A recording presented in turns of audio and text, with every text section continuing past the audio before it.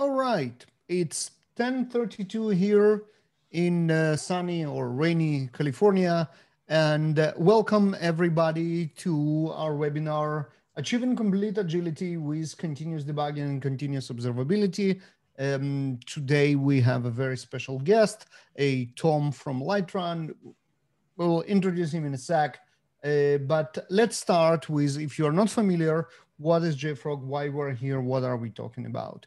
So a couple of words about JFrog. It's a company founded in 2008, more than 600 employees, more than almost 6,000 customers, and you can see the numbers here. Obviously,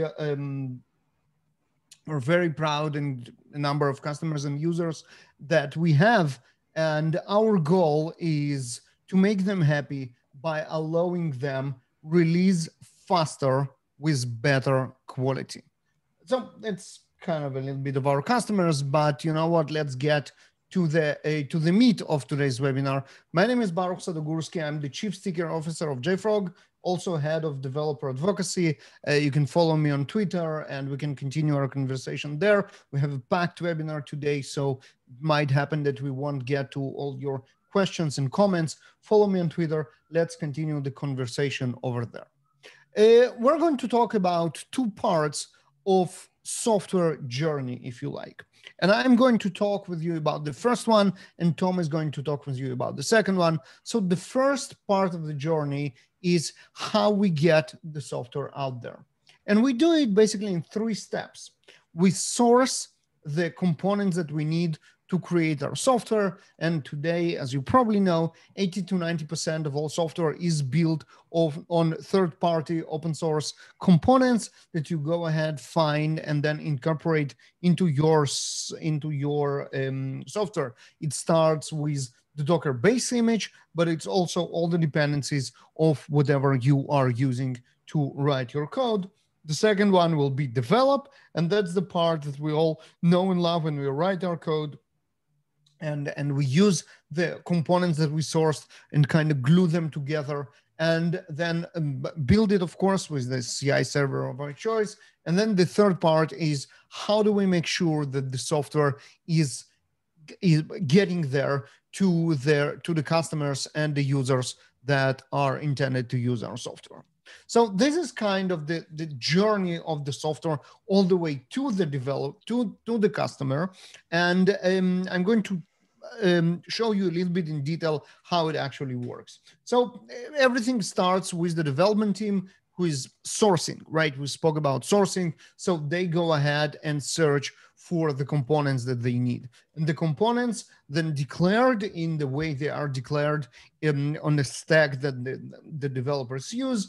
And then they run the local build that tries to fetch the dependencies from, it will be JFrog Artifactory, obviously, and this is where Artifactory helps sourcing those components. If those components are not found, Artifactory will make sure that they are retrieved from the remote repositories, registries, and sources that are needed for to find those components. And then once this is done, the developers commit their code, commit their changes to the version control, and this is where the CI kicks in, the build server, the CI server, and it goes and runs exactly the same build that the developer run.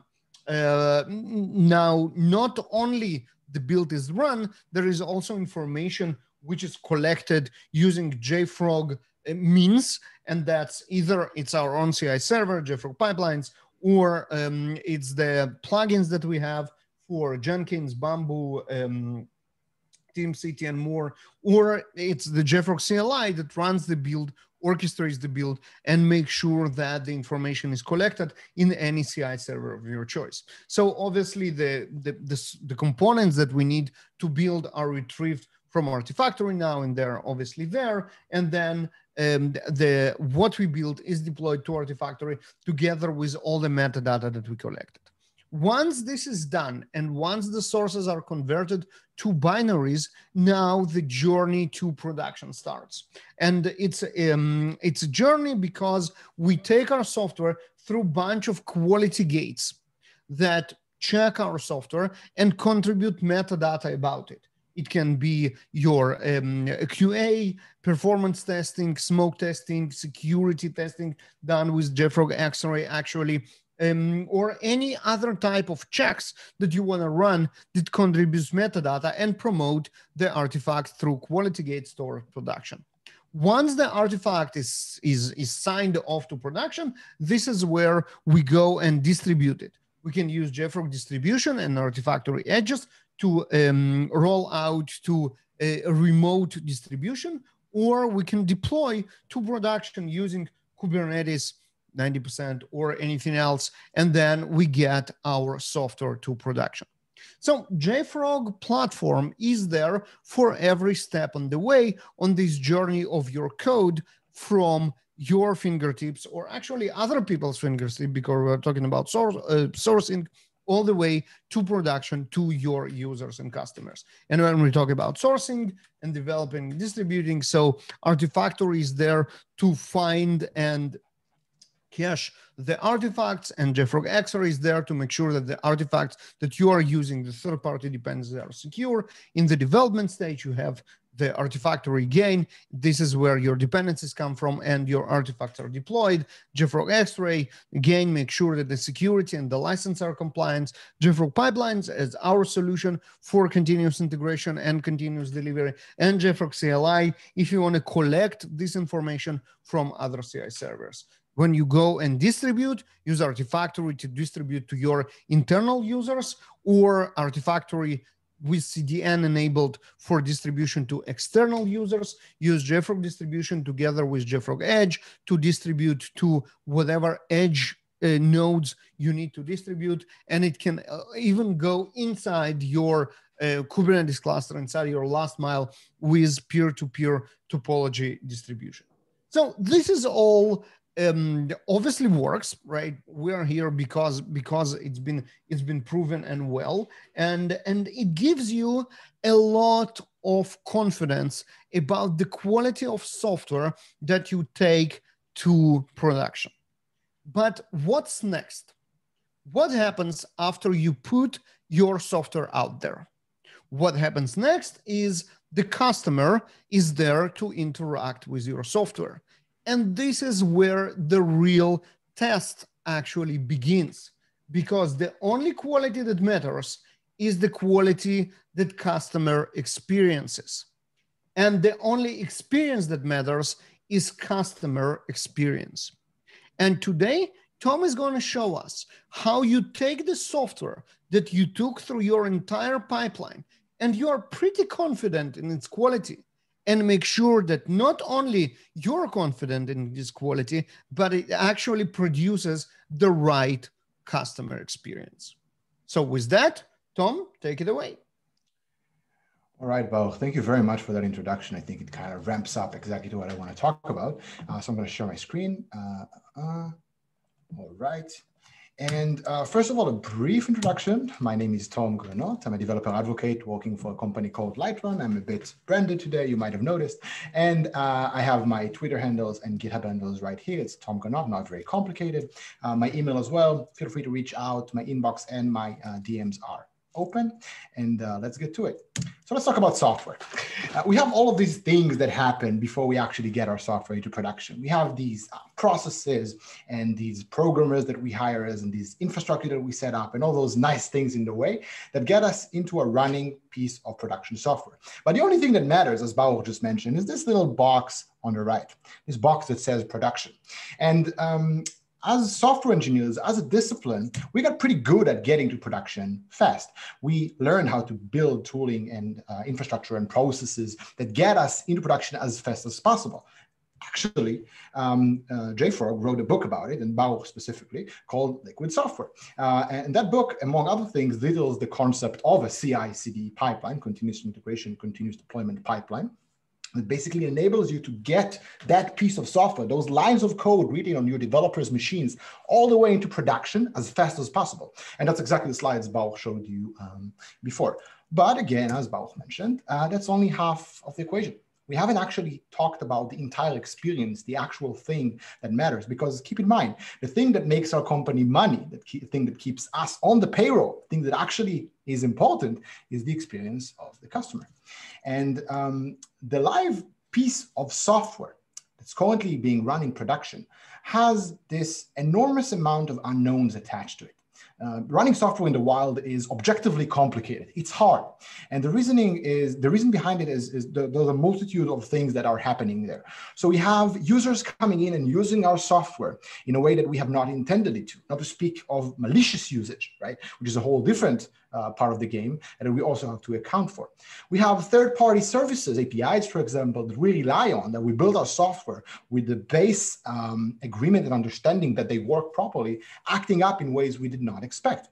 And because we are more and more, as time goes by, rely on infrastructure built by vendors and third-party providers, we have bottlenecks that occur from their own problems, and also bottlenecks that occur from the way we structure our own infrastructure. So if we work in a microservices architecture, there are all these weird bottlenecks that can happen between the API gateway, the downstream services, the databases, all sorts of weird infrastructure failures. This battlefield prompted this line of new professions, and I'm putting new in quotes because they're not actually new professions. They have been around for many, many years, just in different names. And those are people, kind of the ones who will fight the good fight, the first line of firefighters in the way to making sure our production software works properly. They have different names in different companies. Some companies, Google actually coined the term site reliability engineer. I'm a former SRE, and they are called in various ways across various companies, production engineers, platform engineers, high-end support engineers. It really depends on the company you work for. And also, of course, at the same time that there are dedicated personnel working to fight a good fight, you have engineers who are part of the product team who built this product, who are on call, making sure that those pieces of software actually work in production. And while the professions are a bit different and the kind of terminology is a bit different and what they do is a bit different, there is a commonality. There is a common interface they all interact with to better understand the software we're running in production. And what I gathered here is a somewhat rough list, a somewhat rough division of all of the kind of single things that they do in order to better understand what is going on in our production software. I call this the production observability toolbox. The set of tools these personnel use in order to understand the production software better. Now, I will again mention that this is a rough division, and I think most of the tooling in the space fits at least one of those categories. Some tools fit two categories, but it is a kind of a nice overview, kind of like talking points that we can go over in order to better understand the field. But before we dive into each and one of those specific tools, let's take a moment to discuss observability, this kind of concept that's being thrown around quite a lot recently, and we actually named our toolbox after it. Observability, in my opinion, is very well defined in the Honeycomb website. It's defined as, in the world of software products and services, observability means you can answer any questions about what's happening on the inside of the system just by observing the outside of the system without having to ship new code in order to answer new questions. Now, I'm going to put an asterisk, kind of go back to that without having to ship new code piece in a bit, because it actually implicitly says a lot of things about the way we observe our software. But for now, after we've properly defined what observability means, the ability to know what's happening from what's happening inside the system by looking at the outside of the system, let's look at the actual tooling, the things we actually use in order to gain observability. So the first one, and kind of the most common one, is passive observation. You have an application, you don't want to know what's happening, you look at the logs, right? That's the kind of foremost thing you do. You open the logs and see what's up.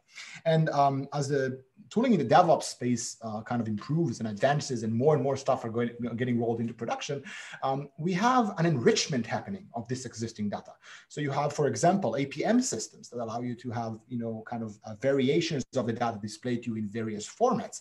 We have graphing systems, so we have real-time databases like Prometheus on top of them stuff like Grafana that enables you to dashboard everything you want to see in a very nice way that's developer friendly. We also have logging aggregators like Logs.io and a logging analytic tool that are associated with it, tools that take the exact amount of information the application reveals about itself, filter it, analyze it, allow you to inspect it better. And in some cases, more advanced companies also have these machine learning algorithms that go through the logging and bubble up the relevant information. The problem with passive observation as a whole is that it's kind of limited to the left side of the SDLC, if you like. So you have the left where the developers live and the right where the production software lives. And I think that if you look at the left-hand side, this is where you devise, you plan, you control, if you like, all the different parts of your application. You decide what you want to log, what you want to instrument, what you want to measure, and what you want to trace. And once you've defined that, that information gets pushed through the pipeline and deployed into production without you being able to change it midway, right? So you're kind of stuck in a sense with information you defined on the left, looking at it on the right. And this leaves us a lot of the time with missing pieces of the puzzle. You're looking at your code and you're looking at your application story and you're saying, I wish I had that log line there, or I wish I added that metric there, or I wish I knew what X does instead of having to ask the application consistently what it does by adding more and more logging. One way to kind of get away from this passive observation way of looking at the world is replication and reproduction. So that basically means trying to reproduce the bug locally. So let's say there's an issue in production, there's an instance or a server running that piece of software. What you do is you try and pool that same base configuration, that same base piece of infrastructure running the software and replicate it locally, and then try and reproduce the bug on top of it. This has a myriad of problems. First of all, it's not that easy. In many cases, this exact set of configuration and the exact set of thing running in production doesn't replicate well locally. And even if it does, and you've built your software in a way that's easily replicable, the bug itself might not reproduce. And if you're looking at, for example, multi-tenant SaaS, you have these users coming in with weird request parameters that trigger these weird code flows that you've never seen before. And the only way to exactly reproduce the bug is figure out exactly what's going on that end of the pipeline, figure out exactly what's going on the right, and try and replicate it locally. And anyone who's done that for enough times know that it's cumbersome, it's rather manual, and it's exhausting, to be perfectly honest. And so as a discipline, we came with solutions. One way is a very kind of brute force-ish type of way, which is hot fixing. You add more code to your code in order to better understand your code. Now, the amount of code I said in this sentence is not accidental. There is just an addition of code that doesn't actually enforce any new logic, right? It's read-only, basically. What we're saying is we'll add more information in order to understand more information about our code. And this blows up our application. And more importantly than that, there is a gap of time between the moment you add your information and the moment you see it in production. And that gap of time is crucial. If you're working in a server, in a company that has an SLA that says the uptime has to be X number of nines after the dot, then every second that you're waiting for that hotfix to deploy is another second your service is not properly functioning. You're extending and making longer the MTTR and basically reducing the availability of the service. Not to mention the fact that if all we want to do is get more information, why do we need to change our code? That doesn't really make any sense, right? All I want is this piece of information that so I'm adding this code that I will then need to roll back because I don't really want it to be kept later, right? I'm adding more logs, which costs more money, and logging is becoming extremely expensive these days. So there is also, again, a midway solution, a compromise, something we can do instead, and that's remote debugger. A remote debugger is pretty similar to your local debugger, so like in your IntelliJ or whatever IDE you use, in the sense that it allows you to add breakpoints. Breakpoints are points inside the process that denote a stopping point in which you can kind of stop, take a look, and observe the environment. And the problem with remote debuggers is, by definition, they break. They break your software, they stop it. And by stopping the process for something that might be as simple as one edge case that might have triggered a weird flow of code, a weird path through the code, might be a bit kind of like a nuclear option in a sense. It's a bit much in order to get what you want to get, which is more visibility and more understanding into the running service. And remote debuggers also have a set of other problems that that are associated with them. That again, depending on the amount, depending on your infrastructure, you also need to instrument it. You need to get it into production, and a bunch of other stuff that might prevent you from actually adding it to your production software. Some companies don't even allow the use of a remote debugger for performance reasons and other things that might hinder the running application. And again, we came up as a discipline with a way to add, let's say, prevention mechanisms to the applications that allow us to make sure that when something bad happens, or the inevitable happens, basically, we solve it automatically.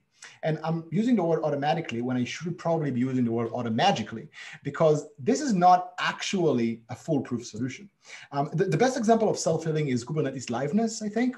So you have a kubelet inside a node, and that kubelet is in charge of kind of like probing everything and doing health checks. And if a container is acting up, let's say a container, I don't know, does something wrong, then the kubelet can know and then ask it to be restarted. But what happens sometimes it helps, sometimes it's, it's a perfect solution for the problem. But with more complex bugs, with something that's a bit more nuanced, the more juicy stuff, just prop up back again once the container is restarted. It's not a foolproof solution. And the problem is with the premise. There's a naive underlying premise here that states that we will be able to expect and predict every single thing that can go wrong, meaning we can add health checks for every single thing that can go wrong, and therefore we will be able to fix everything that can go wrong. And this, I think, is, again, this assumption that is wrong from the core, is wrong from the base, because it helps in many cases, as do the other tools that I just mentioned, right? All of these tools help in many cases, but they're not a complete foolproof solution. They're just there to help us mitigate the existing situation. And one thing that deserves kind of an honorary mention inside this context is alerting. So we talked about pull right now, like a pull interface. What happens if we swap the pull for a push? So instead of having to pull the information towards us, we get it, to us, we can get it pushed towards us. And the way it's done is usually via dedicated tooling. Slack alerting is one, you have PagerDuty, you have this enormous amount of alerting tools, email notifications also, depending on how you instrument it, it's pretty wide. There's a pretty wide kind of array of tools you can use. And the problem with alerting is twofold. First and foremost, false positive is a real issue. So you configure an alert, and then it keeps on triggering for reasons that don't actually mean there's an underlying problem. And often you can't know that the thing you measured for, the thing you are alerting for, usually some metric that passes a benchmark, is actually not a bad thing. It can happen sometimes on routine operation of the program. And without knowing that in advance, it might just cause a flood of notifications to flood into your inbox every day, causing actual fatigue for your on-call people and the people on the front line fighting the good fight. One extra thing is, again, this notion of defining the alerts on the left-hand side, basically in this time, not in development, but in configuration, and then seeing them on the right when they're pushed back into you. And a lot of the time, the context you've defined on the left is not enough on the right. You don't understand all of the different pieces you need to know in advance in order to solve the problem this alert prompted you to. And after kind of reviewing all of these pieces of tooling, there's a sense that each of them is, again, great for its own use, great by its own, great as kind of, they all fit together in this like nice puzzle, if you will, of different things you can do with your production applications. But I think, again, as a discipline, like we came up with this concept of CI/CD and pipelines and DevOps, we can afford ourselves a re-examination of observability. So going back for a second to that definition that we spoke about in the beginning, if observability can be defined as the ability to understand how your system works on the inside without shipping new code, how can we redefine it? How can we create something here that enables us to better understand it without all the nuances and the cumbersomeness that is usually involved? Continuous observability solves this exact problem. Continuous observability is the streamlined process for constantly asking new questions and getting immediate answers. So think about it like kind of an upgrade of all the relevant tools that we just talked about, but instead of having to either break the service or ship new code or play around with missing information, you have this thing that enables you to pretty much understand what's going on in real time and on demand. And once you've kind of accepted that we deserve a better process. We deserve something that we can better incorporate in our process and in our work life. There's a kind of a notion that stems right on top of it. So continuous debugging is about understanding what's going on, basically getting more and more visibility into the running service without actually stopping or degrading the customer experience. So if you remember Baruch little smiley face at the end of the deck there, what we're trying to do is make sure that the customer is happy. And incidents are going to happen. That's a fact of life. Things are going to go wrong. That's okay. Nobody's saying that all services must have 100% uptime. Not everything is a pacemaker. Everything that's not a pacemaker, or there's probably other examples that I'm missing here, but you get the point. Everything that's not a pacemaker, we can afford a small amount of customer experience being degraded, but not a whole lot. So it is our job to minimize the amount of time and the amount of pain our customers suffer, in order to while we fix the bugs and the relevant issues. And this notion of continuous debugging allows that. It allows us to kind of get more and more visibility without breaking the service. And again, I come from Lightrun, and that's exactly what we do. We've built a continuous observability and debugging toolbox. It's a suite of tools you can use in real time, on demand, on your application, in order to better understand what's going on inside of it. And a picture is worth 1,000 words. I'm just going to show a small diagram of explaining how it works. So instead of this manual hot fixing concept, or this kind of myriad of tools that we talked about before, instead of having to insert new code in order to add more visibility, go through the entire pipeline, run your application, deploy it, and then get the answer, going through this entire cycle, which can take minutes, hours, depending on the length of your pipeline. What Lightrun enables you to do is add code level information and receive the answers in real time. So coming back to this notion of continuous debugging, what we're doing is adding more and more visibility into the running service without stopping or degrading the customer experience. And in addition, we have this process now using Lightrun that enables you to ask new questions and get immediate answers right back. Now, again, if a picture is worth 100 words, a demo is worth 100 pictures, and that's exactly what we're going to do. So we've prepared this demo that combines both the capabilities of JFrog, which gets you from dev to prod, and Lightrun, which ensures you stay on prod as long as possible and with the highest degree of service, the highest quality, of service available. Now, before I jump in, Baruch, do you have anything to add? I was on mute. No, that was, but I mean, you touched on everything, and I'm really looking forward to see the demo, because the pain is real and the solutions are not optimal. Let's see if you can provide us with the silver bullet. Right. So I would be very happy if we would call this a silver bullet. That would be a great compliment. And before we kind of dive in, I want to make sure that you understand the kind of the lay of the land. So what we're going to look at in a moment is an application that is pretty well known. If anybody knows the Spring framework, it's a Java framework that enables you to build all sorts of cool stuff. And most of the tutorials, or a lot of the tutorials, are based around this Spring Pet Clinic application. And the Spring Pet Clinic is, unsurprisingly, an application to manage pet clinics. This specific demo is built around the microservices version of that application. And the microservices version of this application has the actual application containers, which we'll talk about in a second, and all of these niceties that we can add in order to better understand what's going on inside our infrastructure. So I'll just explain them briefly so it kind of makes sense what we're looking at, and then I'm going to go right ahead with the demo. So first and foremost, you have entities inside your application. You have visits, which are customers coming into the store, to the pet clinic, and getting their pets in for a treatment of some sort. You have veterinarians, which are people who work in the pet clinic, and you have customers, owners of pets. Each of those entities are encapsulated inside services, blocked inside of containers, encapsulated inside of containers. And those those services are accessed via a central API gateway. So instead of touching on those services directly, as is very common in microservices architecture, you call an API gateway and it calls the downstream services. In addition, just for the sake of kind of reducing complexity, the UI, the user interface for the customer, is baked right inside the API gateway container. And the niceties that I mentioned before are first and foremost an admin server that allows you to administer various Spring functionalities. We have a tracer, Zipkin. A tracer is a way to kind of observe all the API calls one by one as they drop down the stream. And this is very good for microservices architectures because you can see exactly what prompted what and identify problems. We'll get back to the tracer in a minute.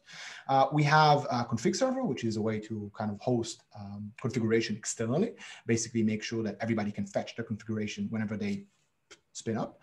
And we have a service discovery container, which is basically a repository that says, where are all the things? And before we, yes, that's about it. I think we can now basically dive right in. I'm going to go. Yes, please. So by the way, if you have any questions about the demo or basically anything regarding this, please wait and put them in the Q&A box so we can talk about them later on. And of course, if you don't have the time to put it in the Q&A, feel free to message either me or Baruch using our handles, and we can add any more information. Yeah, but it reminds me, I missed completely the entire housekeeping items in the beginning. I was so excited to dive in, so I didn't even mention the Q&A box. But thank you for doing that. And yes, sure. Any questions you have Q&A box, put them here. We will take as much as possible towards the end. And right. Yeah, Tom, go ahead. Right. So we are kind of getting there on time. We're already about 30 minutes in. So I'm going to go ahead with demo, and I'm going to leave about 10 minutes at the end for questions. This demo will be in 3 parts. I'm going to show you a simple bug, then a more complicated bug, show you what you can do with Lightrun in order to figure them out. And then at the end, we're going to push a fix to production. And Baruch is going to talk a little bit about JFrog pipelines and how you can, get that fix that you got so fast to work back into your production application. And the actual application we're working on is this Spring Pet Clinic. You can see there's a welcome screen here. This welcome screen has a few different things you can do with it. You can look at all the owners. You can look at all the veterinarians, and et cetera, et cetera. But let's try and do something interesting. So say that this customer, her name is Betty Davis. Betty Davis, for some reason, was inserted into the system incorrectly. So her name is not actually Betty Davis. It's actually Betty Smith. Why? I don't know. Somebody made a mistake. So what I would like to do is go into the application and change the last name from Davis to Smith, which is what I'm going to do now. I'm going to submit. And when I submit, I expect the name inside the owner details window to change to Betty Smith, which of course, because this is not something that we didn't plan for, what happens is the name in the form is actually Betty. Now, again, this is not very complicated. What happens was the last name was swapped with the first name, right? It's very clear to what happened. But the reason behind it might not be as clear. And I'll explain. It could be a UI bug. It could be that the information was incorrectly inserted into the back. It could be that the information was incorrectly retrieved from the back. Lots of different things can happen here. So again, keep in mind that this is me. This is my application. I might not have developed all the features in it, but I know it pretty well. So I know that what happens when you look at the UI, if I want to understand where this information is coming from, there's an API call, goes to the back and brings back the information about this owner. So one thing I can do, I have the network pane open here. I can look for the relevant query and inspect whether the information came in correctly from the back. Basically check if it's a UI bug. And in this case, it's not a UI bug because you can see that the first name and the last name in this pre-printed JSON here is Betty and Betty. That's no bueno, right? That's not good. What we'd like to do is like to understand how that came to be. Keep in mind that what happened was we edited a form, and once we edited a form, what happened was the information was inserted incorrectly. Now, this means that probably there's a problem with the edit form. So what I'm going to try and do is do another edit, but this time I'm going to look at it will be probably either a put or a post, right? If you're sending information back to the background, it's usually either a put or a post. So I'm going to try and change the name again to Betty Smith. Smith. And when I submit it, I'm going to look for a put request or something of that sort. And we have a put request here indeed. Well, that table is kind of slow to load. We might have to circle back to that in a bit. And this put method goes into, I'm going to hide my Zoom window. That put method goes into the API gateway and specifically into the owners/to endpoint. So logically, that to is not actually a to. It's not hardcoded as a to. It's probably a dynamic variable of some sorts. So what I'm going to do is I'm going to now go look into the code, see what happens when we actually do this put. And when I go into my code, I have this API gateway controller, which is the main interface to our application. We'll talk about it in a second, but on the right, you can see the Lightrun sidebar, and on the bottom, the Lightrun console. We'll talk about these in a bit. And what we can do now is we can try and get that put mapping. So I'm going to look for a put mapping, and you see that the put mapping for owner's owner ID is here. And it does a very simple thing. It goes to something. Again, I might not be familiar with the entire code, called the customer service client. I'm going to make the outrageous claim that it is a client for the customer service. And what I'm going to do is I'm going to click on the method to see what it actually does. And when I look into it, there's a method here, unsurprisingly called update owner, that goes and does a put into the customer service /owner ID service. Now, remember, this is I'm going to show that screen again. Remember that this is a microservices architecture, and there's a customer service right here that is in charge of doing all the customer work. So what I'm going to do is I'm going to go into here, and I'm going to look inside the customer service folder, and I'm going to do a find in path, and I'm going to look for a put. And that put will obviously be for the same owner ID as it's mentioned right here. So I'm going to click it and see exactly what's happening here. So a keen eye might observe the problem already, right? But let's say this is not this very simple piece of code, but there was a lot of logic going on. Maybe we're not populating the model using some very simple logic, but we have something more complex here, maybe an external call, which makes it not that evident what is wrong. What we could do is we could add a Lightrun snapshot. Snapshot. And we're going to place it on top of the customer service. We have a tagging mechanism that allows you to tag all your relevant resources. And when I do that, you will see immediately this little blue box turn here. The owner resource snapshot for line 88 is now registered under the customer service tag. And remember, this is happening in real time, right? So I need to invoke that put method. The easiest Tom, way to... sorry to interrupt you. One question. Of course. Someone asked to increase the font on the... in the idea, if you can do that. Yes, of course, no problem. Editor, font, and let's make it like 60. I think that would be okay. Is that better? There we go. Much better. Thank you. Okay. Okay, great. So what happens is, where was I? Right, a snapshot. So we've added snapshot here. And remember, a snapshot is like something like, not remember, I actually didn't mention it. So a snapshot is kind of like a virtual breakpoint. So instead of what you will do with a remote debugger, which is putting a breakpoint in the gutter here, and then breaking the service and inspecting the environment. What this allows you to do is invoke the method, and I will do so by actually adding a put here. I'm going to add a put, invoke the put method. And remember, the API gateway is then called, which then called the customer service. And then immediately I can see the relevant information right in front of me. So what we basically need to do is check two things. We need to check how the request came in, and we need to check what the model did. So what got persisted and what came in and where the differentiation happened. So there are two important pieces here, the owner request and the owner model. And it's clear that the owner request did indeed come in correctly. So it came into the relevant method using with the Betty Smith values. But when I look at the model, you immediately see that this information is incorrect. And again, a keen eye would have observed it beforehand. But what we could do is we could search for last name, see where it happens, and it's immediately clear that the information was incorrectly set. So instead of setting the last name to the last name, we are setting the last name to the first name. This is a very simple fix. What I do is I change the set from a get first name to a get last name, and this should fix the problem. Now, again, remember, if this was a bit more complicated code, you would have to figure out exactly which interaction did what. And I think this is a very good kind of a simple to grasp example of exactly how snapshots work. But let's talk about something a bit more juicy. Let's talk not about an incorrect data bug, but about a performance bug. And as I kind of hinted to it before, the owners table populates really, really slowly. So I'm going to refresh the table. And when I refresh it, oh my God, it's so slow. Oof. Oh, come on. All right, so now it's refreshed. And the best way to understand exactly what's going on with the request is by observing the waterfall inside Chrome DevTools, which I do. And if I look at the timing here, you can see the time to first byte is 9.89 seconds for a total time of 10.19 seconds. That's completely unacceptable for any web application. Not any web application, but this type of web application. Even if there are thousands of owners in a pattern, which might happen over time, you can't expect the entire table, this thing that we use on a daily basis, to load after 10 seconds. That's a very long time. And now comes in this concept of like runbooks, right? So depending on what it is your company's procedures are set up to do, depending on what it is you are kind of used and are accustomed to doing, there are a few different approaches you can take. You can maybe look at the database. It might be that the query plan is unoptimized for some reason. You might look at the server running the APIs, making sure that it works okay. It might be a problem between the API and the other API gateway. There might be a few different things here.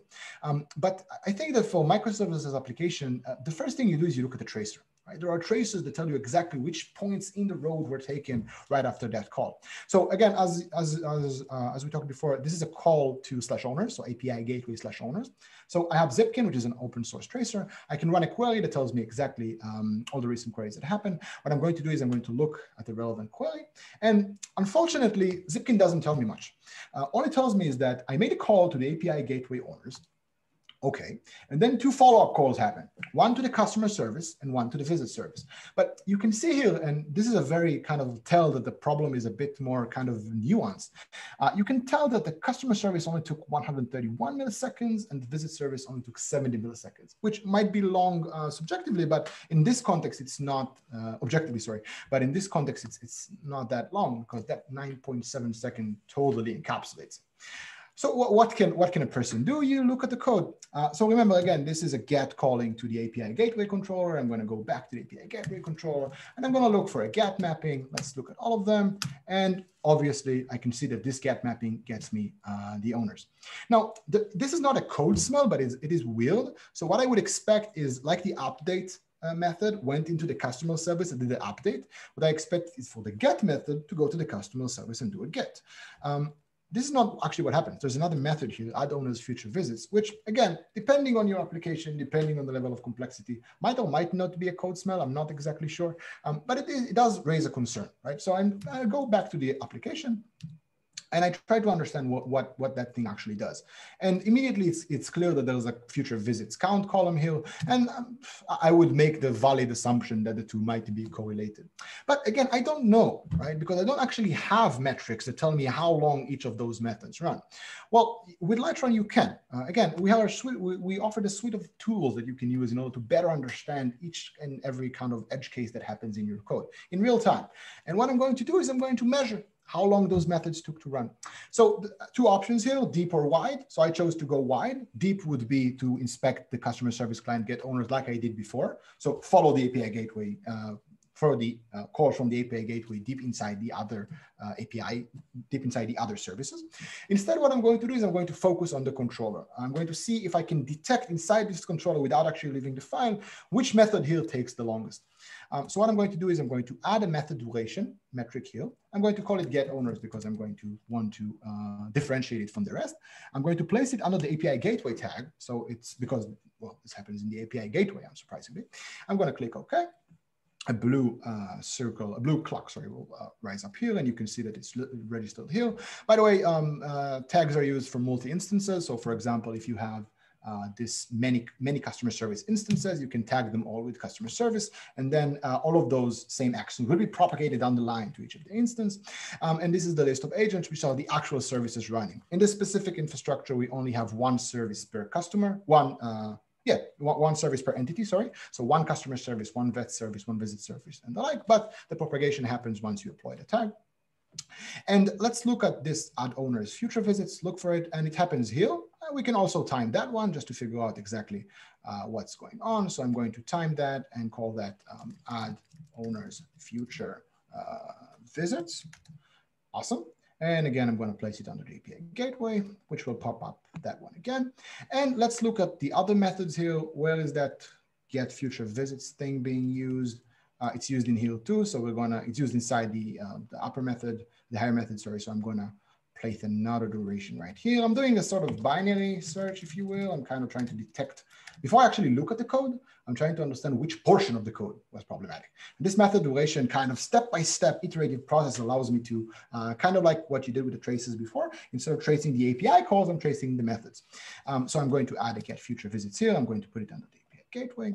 And remember, again, this is in real time, which means I need to invoke I need to invoke the uppermost method, which is this one, the get mapping, in order for this to run. And we're kind of running out of time, so I'm going to do this really fast. I'm going to refresh the all owners view again. And what I'm going to see is in my Lightrun console, so I'm going to move this Zoom window. What happens is if I if I search for the get owners method, in a moment now, you will see that the amount of invocations, the time of invocation of the method is 1. And it ran for, this is in milliseconds, it ran for about 12,368 milliseconds, so 12 seconds. This by itself doesn't get me a lot of information. Something deeper down is causing problems. So let's look at the next function, the next method, sorry, which I'm going to do now. I'm going to do add owners future visits.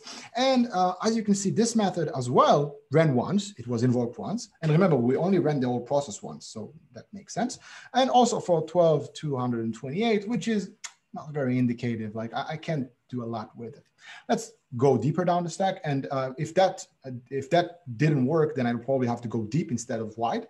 But what I'm going to do is I'm going to look for the get future visits, get future visits method. And voila, this method has been invoked 1,000 times with each invocation taking 11 milliseconds. Now this happens sequentially, meaning that it will take in entirety, this each invocation, the total amount of invocation of these methods will take around something like 11 seconds. So this is obviously the cause of the bug, right? We now know that if we can shave the amount of time that this method takes, we will shorten the entire cycle dramatically. I'm not going to bother you with the details. There's a code logic problem here. I'm going to leave it for a few seconds if somebody wants to look. It's an inefficient algorithm, but because we're really running out of time and I really want to make sure that Baruch gets to talk a little bit about JFrog, what I'm going to do is I'm just going to grab the fix that I made beforehand, and I'm going to paste it into my API gateway controller. And what will happen is I need to import this one, which I will. And then what I can do is simply push. And because this entire thing has been deployed using JFrog pipelines, which Baruch will talk about in a second, all that's left to do is just add, commit, and push, which I will do right now. And Baruch, I think it's your time to take it away.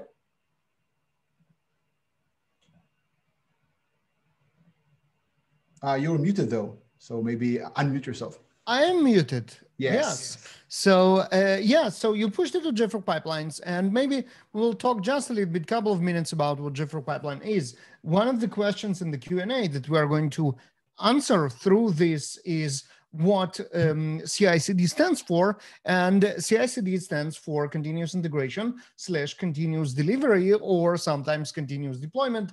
And there is slight difference between those two terms. A lot of people use it interchangeably, and it's fine. So this is what actually JFrog pipeline is. It's more than that. It's more of an orchestration tool that can not only build and do the continuous integration by itself, but also can use other tools like Jenkins, for example, to run the builds themselves and then kind of orchestrate it. What we see here is a pipeline of your application, Tom, and we can see how all those different microservices are built here and then deployed together. And we can look at one of them, or we can look at the definition of this pipeline through the YAML DSL and actually talk a little bit about that here.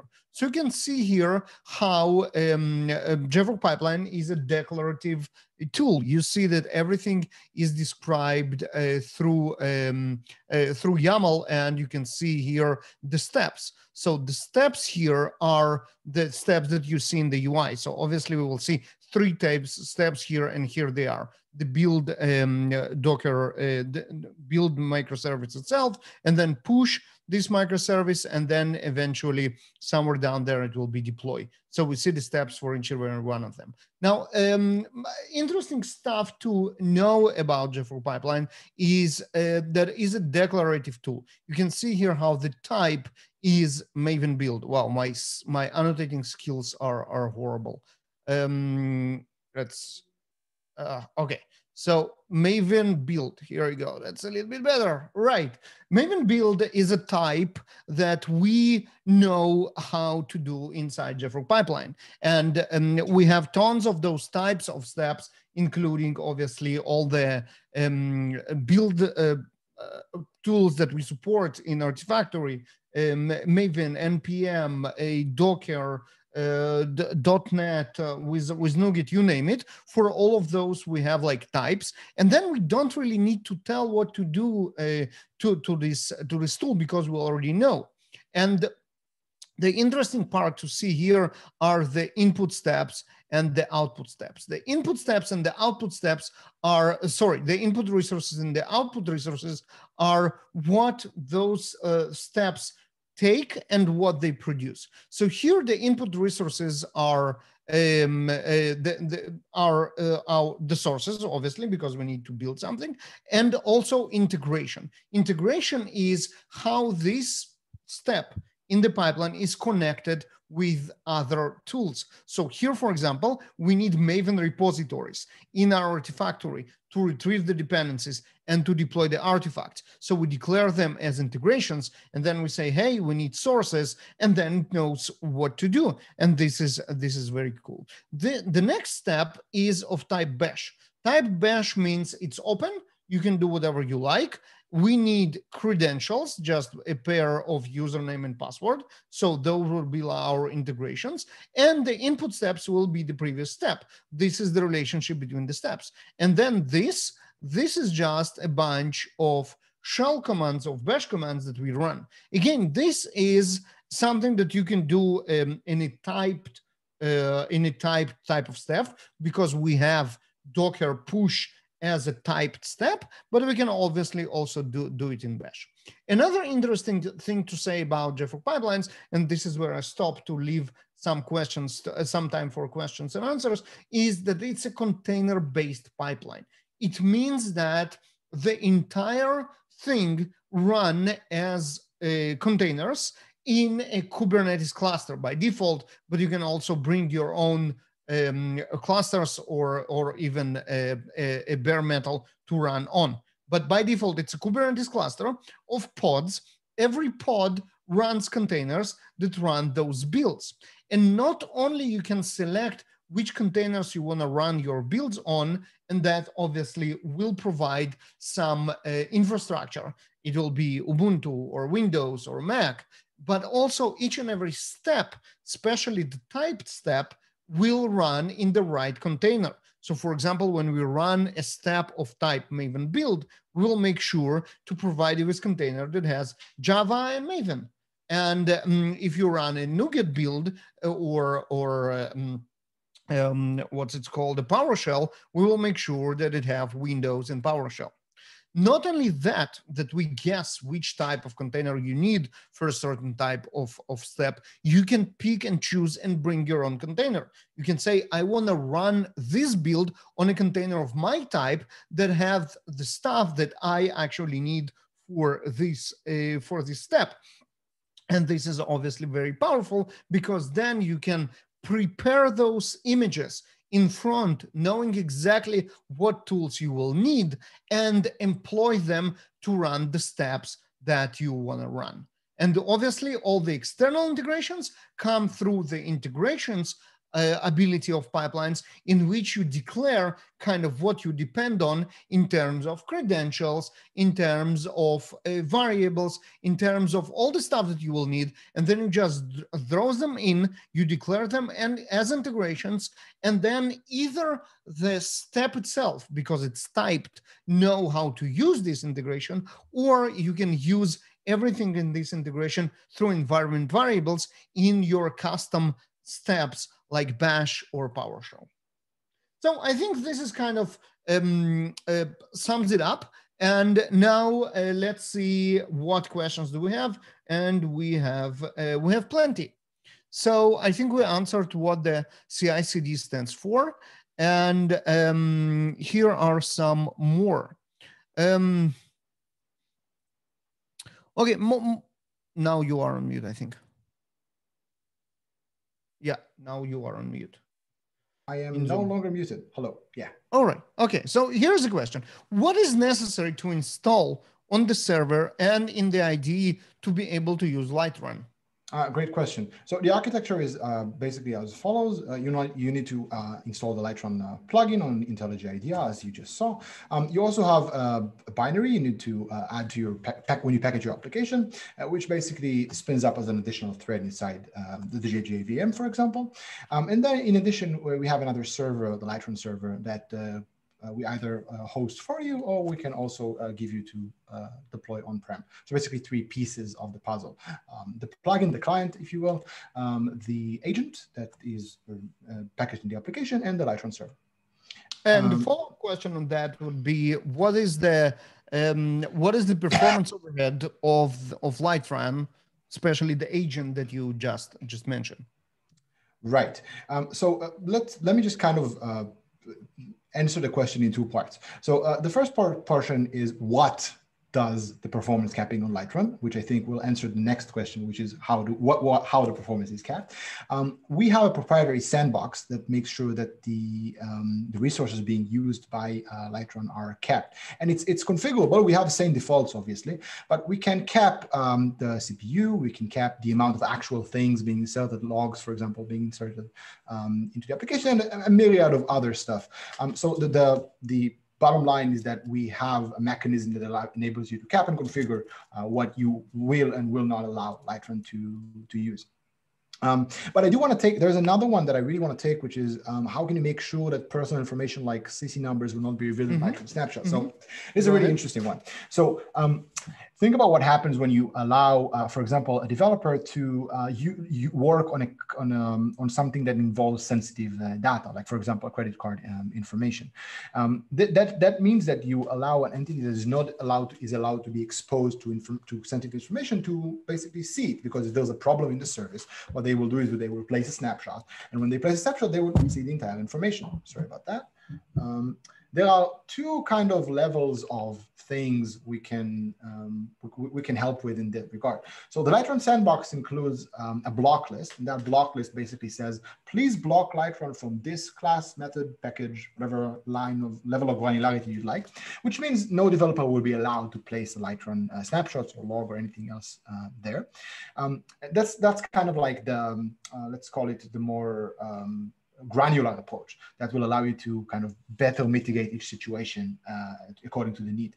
One thing that's a bit more rough, a bit more overarching is PII reduction, so personally identifying information reduction, which means that you can define a set of expressions that you want to look for in the output of Lightrun and say, whenever this appears, for example, a credit card number, please redact it.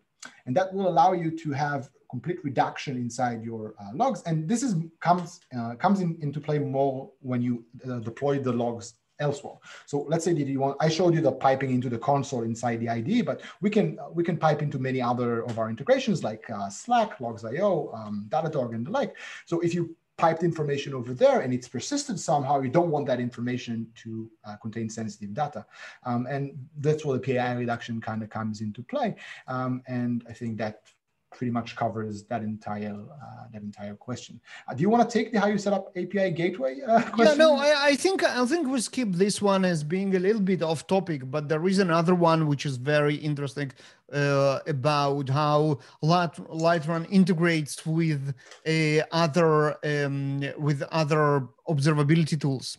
Right. Like if the trace was already been captured by AppDynamics, Wiley, or others, can it be reused inside Lightrun, or generally how Lightrun plays with other observability tools? Right. So it's like it's a bi-directional question, basically. So what you said, the base answer is you will need, because we're running out of time, you'll need to reproduce the request outside of Lightrun. So Lightrun will assist you in with on-demand new data and metrics. So AppD and Dynatrace will give you like tracing data for predefined traces and things that like common libraries give about themselves. With Lightrun, you can get basically any data from business logic code. You're not limited to anything. So I hope that answers the question. And we can, of course, as I mentioned, DM are open, email are open, use them. Yeah, exactly. Yeah, exactly. Absolutely. We were running out of time, so our answer ability is limited. But you know where to find us by now, so please go ahead and reach to us. And for the questions about pipelines that we also have, again, we unfortunately don't have time to answer those, but come to a dedicated JFrog Pipelines webinar when we will take more time to go through JFrog Pipelines, talk about its functionality, and answer all the questions that you might have. With that, you will get the recording and a link to different resources in a couple of days. Thank you. And a blog post, right. Thank you for being with us. Come to our future webinars of Lightrun and JFrog. Thank you very much. Thank you very much. It was very fun. Thank you very much. And bye-bye. All right. Thanks, Tom. Thanks, Paul.